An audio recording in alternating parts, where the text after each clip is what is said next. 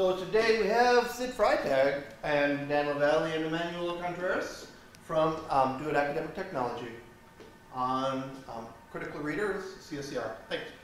All right, thank you, John. So if we're following last week's session on critical case scenarios with CSCR and doing the CR half.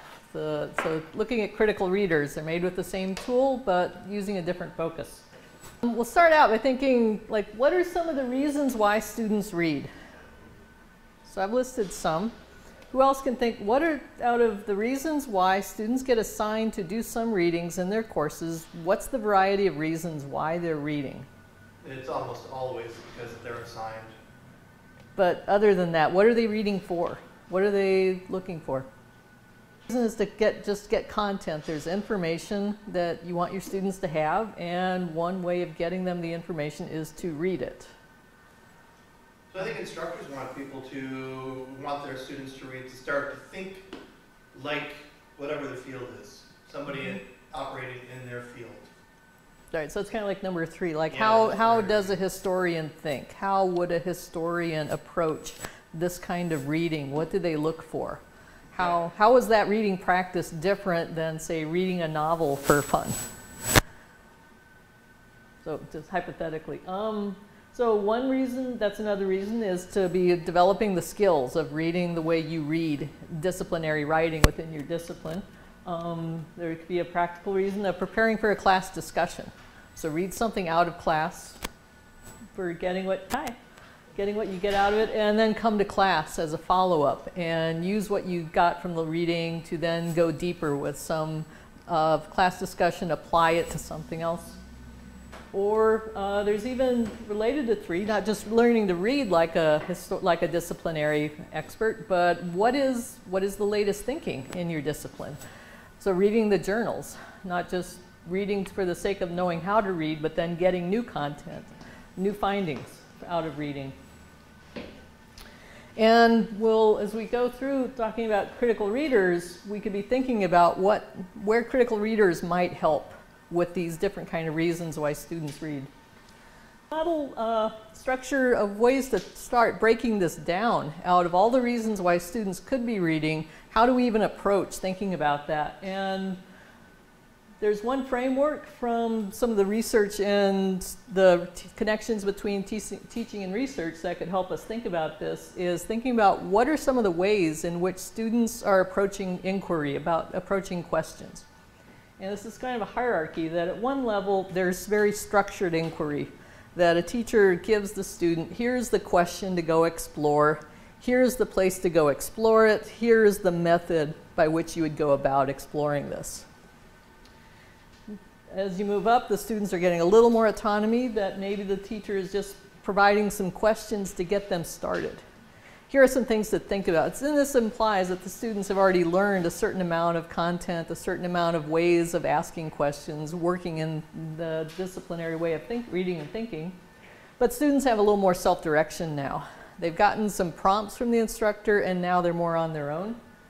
And then there's a more open style where the students are at a level of thinking of their own questions and thinking of the ways to go answering their questions.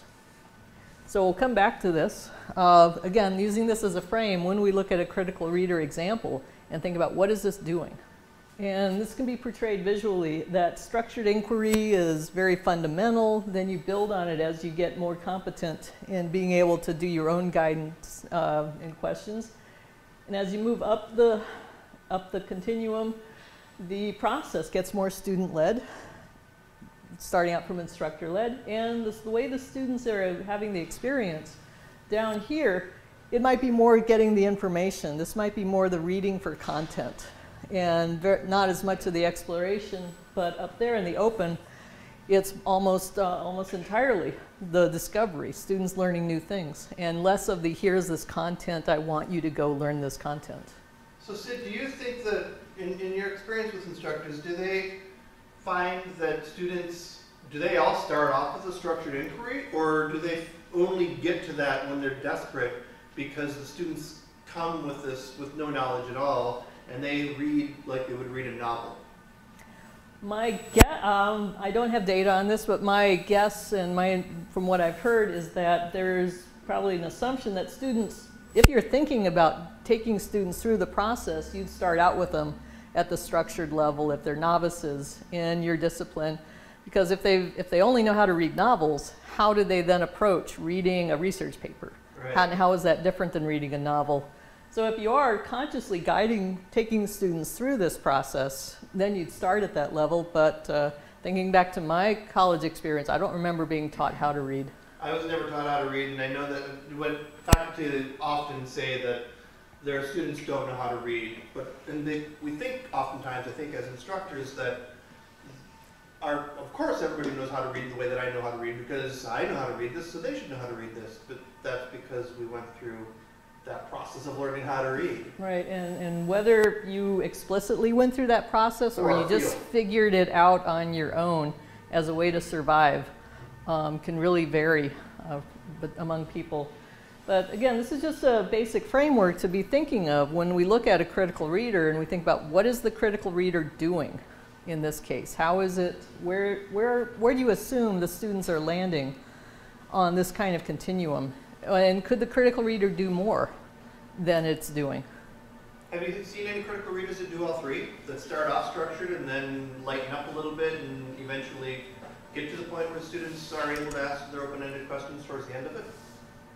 I haven't, because I haven't seen very many examples of critical readers and haven't had the chance to really study what's out there. And also because I think of some of the people using them that they use the critical reader for the structured and maybe some guided, and then they have the more open inquiry in class or outside of the critical reader. Great. So that's my hunch of what's happening so far.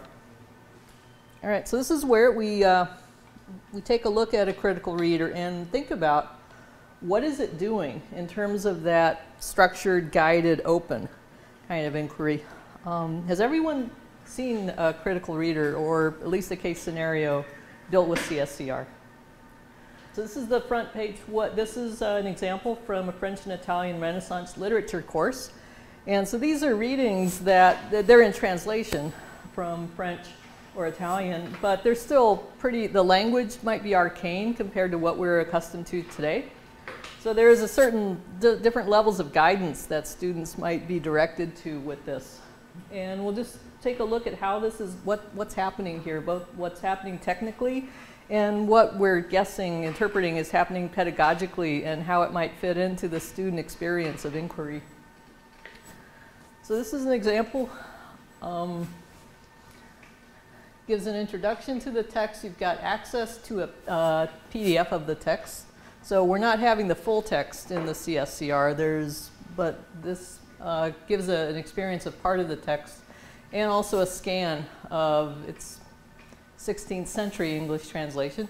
So you've got some different resources there, but we'll focus on what's really happening within the critical reader tool. All right, so similar to what we saw in CSCR, that's making use of a double-sided window. And on the left, we've got the text, and on the right, right now all we're seeing is instructions. But I'll point out one feature is that here, there's the feature of being able to roll over. So there's some text, a word that might not be commonly known to the student, and it gives them a glossary. Or this could have gone into a little more information of what that word meant, its context. But we've got contextualized glossary. And where it really gets more interesting is when you start to highlight the text. And as we see, there's a couple of different sections that are highlighted. Click on one, and here's we've got instruction to listen to the professor's commentary. Studies discourse. It deals with an issue that was of the utmost importance for Renaissance humanists, the question of the excellence or superiority of man. How is man superior to other animals? If you look at the image here, you will see a diagram created by a theologian by the name of Charles de Beauvais. Right, so you can get the idea. And here's a question. So what's the inquiry? What's happening to me here as I'm being guided to read this?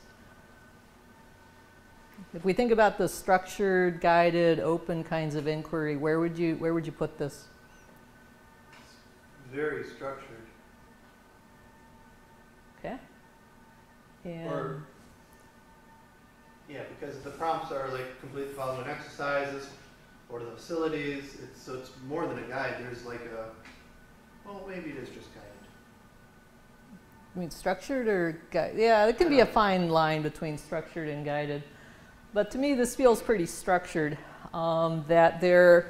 It's telling me what to look at, but it could also be giving me some prompts about how to approach a text like this. But I'm being given the content of what to be thinking about. And here's a quiz, and I don't know the right answer. But if I make some interpretations and check my answer, I get some feedback. I still need to work on this. So that implies that there is an answer that I should be coming up with to that question. So to me, that feels pretty structured. That I'm being guided through this text, which might be very unusual for me, being from the Renaissance and being from a time and culture that's not my own. So I could see where having the structure could really be valuable to the student.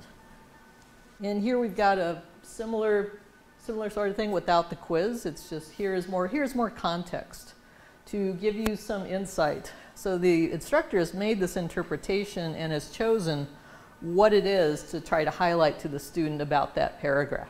And using the technical capabilities of CSCRs, the highlighting, the being able to have the rollover, being able to bring in media for the context of designing this reading experience for the student.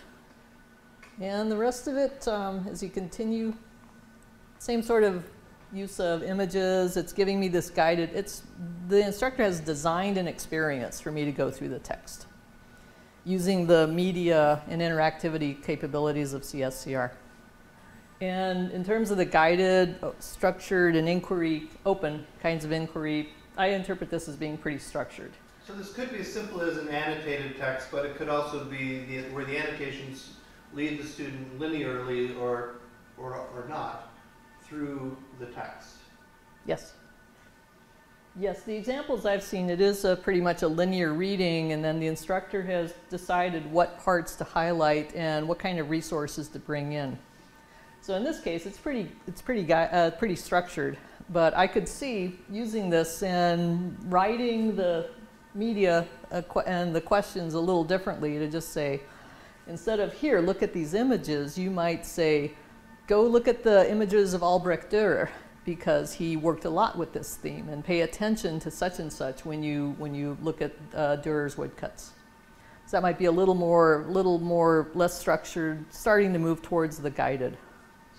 And I saw some arrows on the bottom. There were the little fingers pointing left and right. So is that back and forward? Yes, those are custom before and next buttons. All right. So you could put a very, I'm thinking in the School of Education, a very academic article from a journal where I don't read things linearly through that. I will read the abstract and then I'll go to the conclusion, and then with those two things in mind, I'll go back in and pick out the points in between. So you could also structure a very non-linear text with this as well. I could see, yeah, you could do that. You could take advantage, use the branching capabilities to, but you'd want to be storyboarding that out and really thinking about what it is you want to do. Mm-hmm. But I could see more use for it than what you see in this one example. But this is a starting point.